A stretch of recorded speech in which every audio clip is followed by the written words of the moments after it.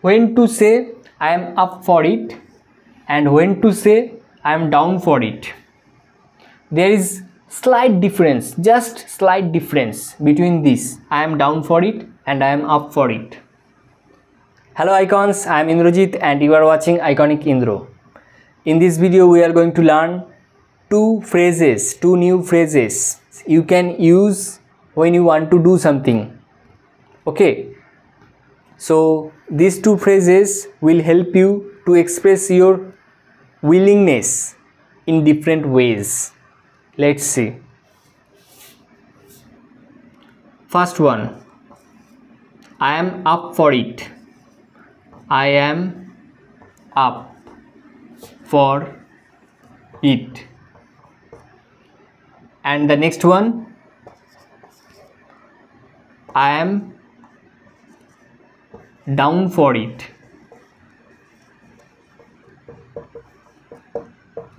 Okay, do you know what those phrases means? If yes, then pause this video and please let me know in the comment section.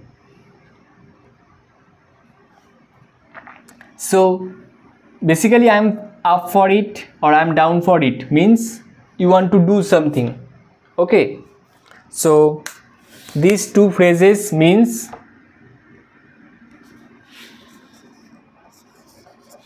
you want to do something.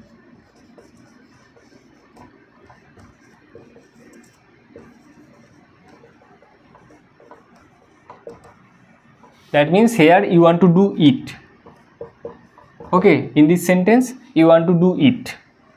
Okay, but when to say I am up for it and when to say I am down for it, there is slight difference, just slight difference between this. I am down for it and I am up for it.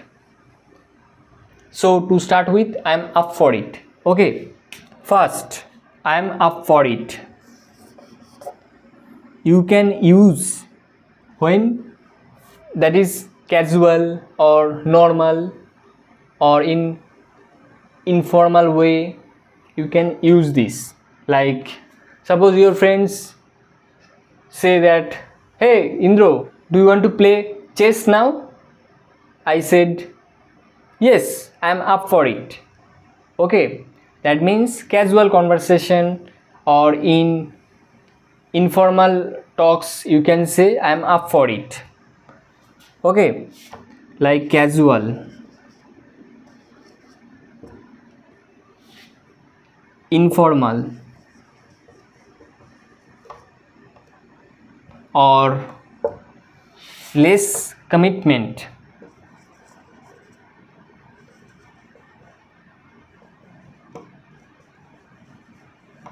Okay, less commitment, that means informal. Okay, or casual, casually you can say it, I am up for it, or informally you can say I am up for it. Or when your statement is less commitment or when you are less committed, then you can say I am up for it. That means you are basically ready what is going to happen. Okay, and now second one, I am down for it. So second one, I am down for it. This is I am down for it. This green color is used for I am down for it and this blue color is used for I am up for it. So I am down for it. I am down for it. It is less casual. Got it? My point. Or formal or committed. Yes, that is important.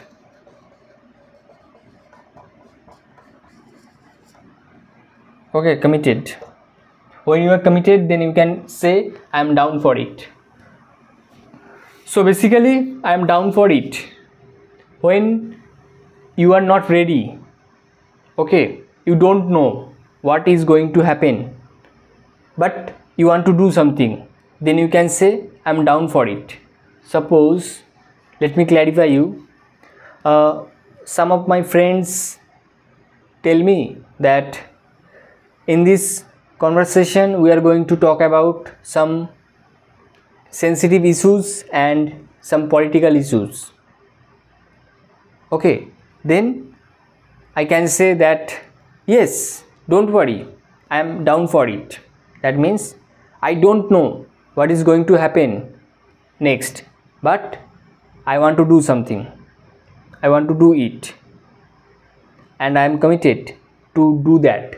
Then you can say I am down for it. I really don't know what, maybe sometimes you can say you know that some sensitive issues or some political issues will not be so smooth in conversation, but I am down for it. That means I want to do something, I want to do, or I want to talk about this. Okay, no problem. Got it? So I am down for it you can use when that is less casual or formal or committed. Okay, when your statement or you want to do something that is committed, then you can use I am down for it. Otherwise, those are casual or informals or less commitment, then you can say I am up for it. Okay, so these are the things, both means agreed or you are okay with that, but there is slight difference between these. I hope that I have cleared it to you, and if you are watching this video till now, so please comment that I understood. Okay, please comment. I'm going to check that who are watching my videos fully. Okay, and thank you for watching, and this is the wrap of my video. If you like this video, please give a thumbs up because it motivates me to upload a lot of videos like this. And if you are new to this channel, please subscribe my YouTube channel Iconic Indra. Please subscribe my YouTube channel Iconic Indra.